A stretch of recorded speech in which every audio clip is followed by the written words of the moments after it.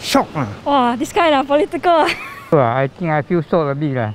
It's a bit shocking, and all weren't really expecting that to happen. I think it's really unusual for him to suddenly step down, but I think they would have a good reason for that. Speechless. I don't know anything about politics. Yeah, I don't know. I don't know. I have no idea who is that. I'm not sure how to feel about it. I don't care. I have no comment. I have no idea who that is. No comments. I don't know, I'm not very involved in politics. I don't really have any opinions on that. Yeah. I'm not surprised because he was already quite sickly before that.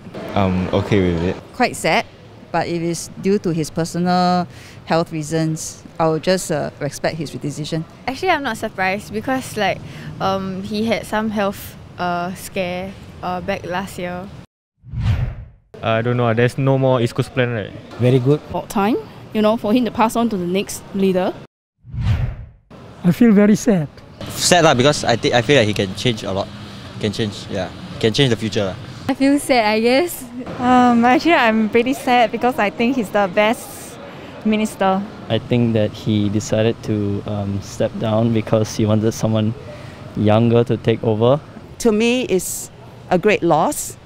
On the other hand, I believe our government works as a team.